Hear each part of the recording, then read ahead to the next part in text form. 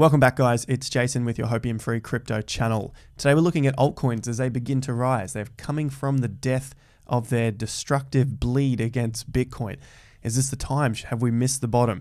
I'm going to look at a couple of signals that we saw in previous cycles using Ethereum as the proxy. So make sure you've hit the like button already, subscribe to the channel, help us on our way to 200,000 subs, bell notification icon, and also you're updated with the content here. Don't miss the videos because all of it goes within an educational process. So make sure you're here watching the videos from even a month ago where we're looking at lows on Bitcoin and where we were buying using the Bitcoin fear and greed plan.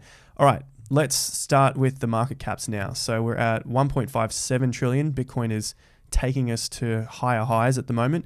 But as we can see today, a lot of the alts are up against Bitcoin value. So we want to make sure that the alts are above this price on Bitcoin and the percentage gain on Bitcoin. So ETH is up, which is obviously one of the major drivers on the Bitcoin dominance, of course, because it's one of the largest market caps.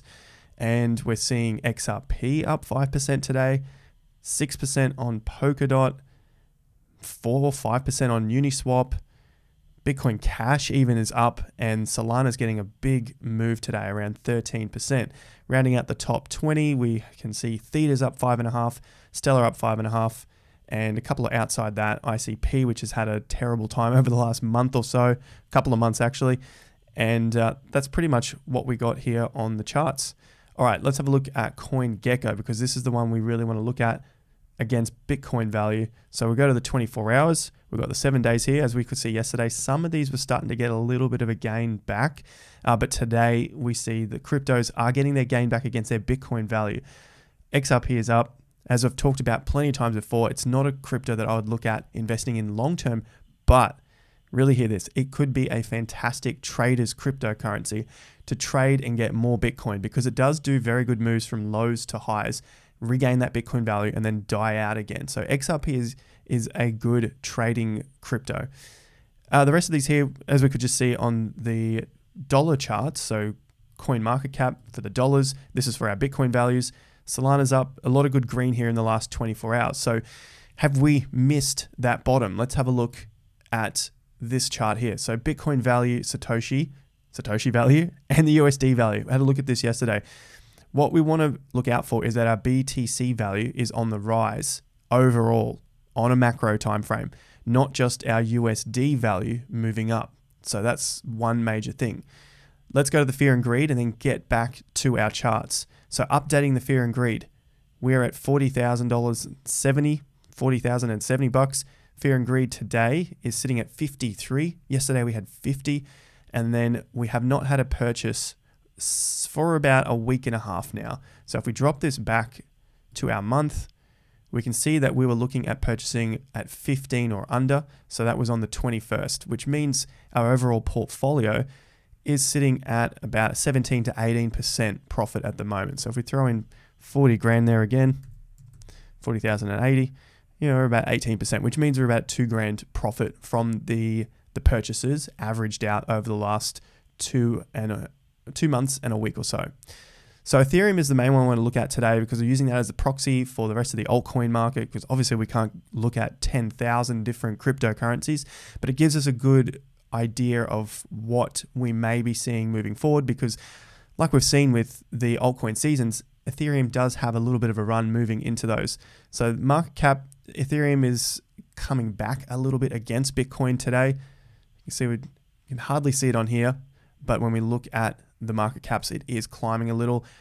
Trading volume's good, mining rewards almost even again. This was well and truly up there as we're getting closer to that flippening of Ethereum taking over Bitcoin's market cap. So we're not there yet, 37%, but I think in time, that's why I bet on Ethereum as one of my other long-term holds because it should gain BTC value in the long term. That's the idea on this investment anyway.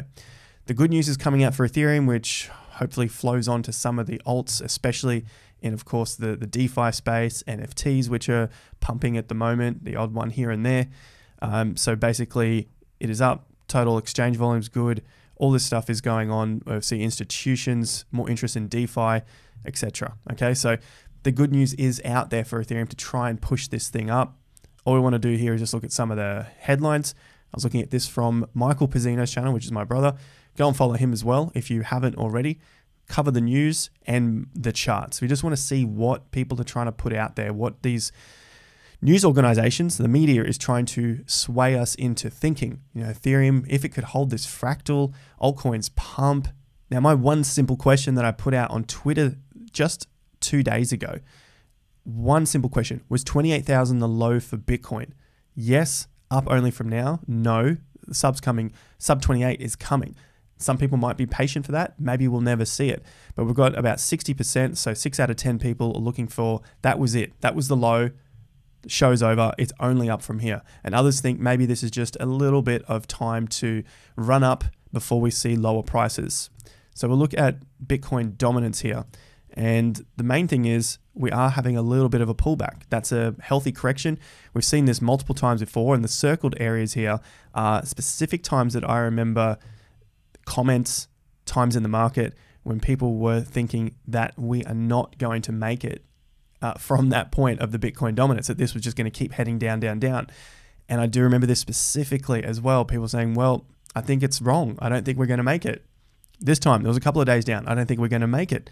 And here we are at new highs. We've even reached new recent highs as we have a small pullback, which I'm looking at in terms of time to come back and test the resistance and make it support. So I'm looking somewhere down around 47.5 to 48, where we could see a rest before we start to move again. So anywhere, back to around here. But we always got to look at the other side of the coin. If we start to break down around 44%, I'd probably think that the dominance is over, and that is all Bitcoin could suck back from the market. So I've always got the two ideas in mind, because this is investing. You don't just have this one small short-term view of what's going on. You need to be able to understand what's happening on both sides. So this is the point where I say, well, maybe that was it. That was all the dominance was, because my longer-term outlook is up in around the 50 to 53%. And so if we don't get there, I need to know, all right, well, we're not going to get there.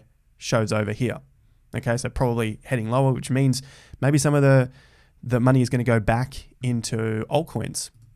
So looking at BTC chart, and today's action pretty much saw nothing. We basically closed where we opened. So not much going on there.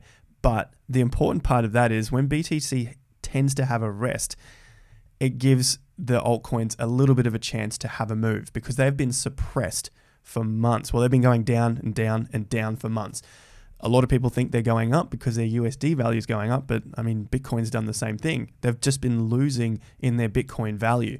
So a couple of times here, we've seen BTC not necessarily rest, but it just didn't have a clear decision of whether it was going up or down. And this is when we saw some more altcoin season. So they were big gains, but we may be seeing something now where Bitcoin might have a few days of a rest just to give the alts some dominance back, just to give them a little bit, test them out before potentially they fall or break some more resistance levels and head north again. And so that's another zone here from January and February. Bitcoin was down, but it was up a long way from where it was. So that was just to give altcoins some breathing space. And we can see that on Ethereum. So these are the couple of things that I was looking at specifically in terms of time. As I mentioned at the beginning of the video, these are things that I've seen from previous market cycles. And this can be applied to all cryptocurrencies, stocks, whatever has a chart. We're just measuring timeframes.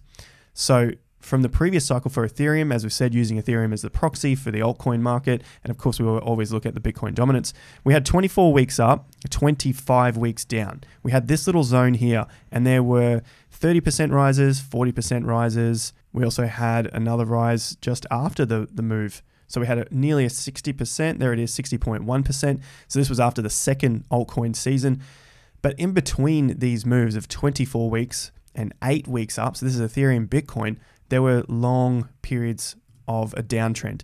Currently, we only see 11 weeks down, and that's to this week, not even the low, which happened after approximately 7 or so weeks. And what we've seen move leading up into the high in May was 88 weeks from the low, 88 weeks, nearly 2 years of up move for Ethereum against Bitcoin value. And we also saw 20 weeks from this current low, which was in December, which is when the market started to really heat up. So Ethereum started to move. That was 20 weeks. Similar to what we've seen in the past. This had 24 weeks for its first altcoin season, and then it had 8 weeks.